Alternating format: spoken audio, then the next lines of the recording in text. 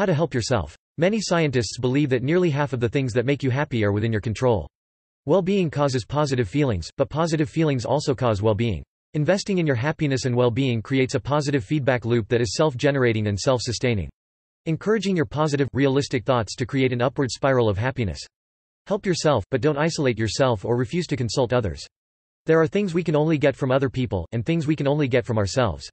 Creating an upward spiral of happiness. Encourage your positive feelings. Notice when you feel good, and feel good about that. The more you dwell in your positivity, the happier and more resilient you will feel. Rather than trying to force happiness to appear, cultivate in yourself a sense of well-being, strength, and connectedness. Affirm the positive thoughts that come to you. Say them out loud or write them down to increase their resonance. The sunshine feels good on my skin, I'm proud of myself for doing the dishes. At the end of the day, review the things that you enjoyed. List 3 things that brought you pleasure. Positive emotion helps you repair from trauma and hardship, and builds resilience for hard times to come. 1.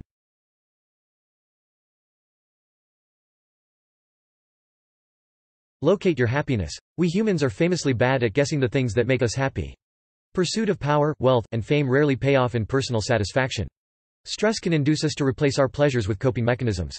Time in which you are being entertained or praised will not necessarily be your happiest time. Before you set your goals, spend some time tracking your joy. Try keeping a diary during an ordinary week, and checking in with yourself a few times a day. What activities bring on contentment? What do they have in common? 2. Notice where you are when you are happy, and what your body is doing.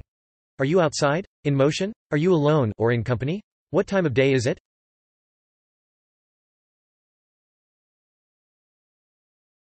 Set goals meaningful to you. Once you have identified some of the things that bring you contentment, ask yourself what they have in common.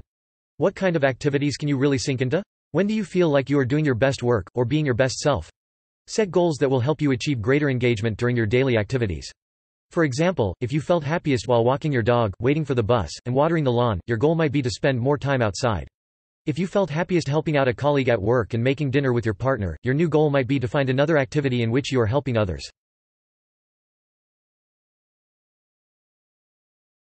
Show yourself the world. Focus on gaining experiences rather than possessions. Spend your extra money on traveling and learning new things. Cultivating memories will leave you with a stronger sense of being alive than acquiring objects. Learning new things will keep your mind strong into your old age, and can introduce new joys into your routine. Developing a hobby can be an excellent reminder to take time off without switching yourself off. Volunteer with an organization you believe in to increase your sense of connectedness and usefulness. Save your extra money for social spending and gifts for others. Take your friend out to dinner, or buy a nice bottle of wine for the host of a dinner party. Set learning goals for yourself. Take language lessons, and take a trip to a country that speaks that language at the year's end. Take cooking lessons, and throw a party with food you've made.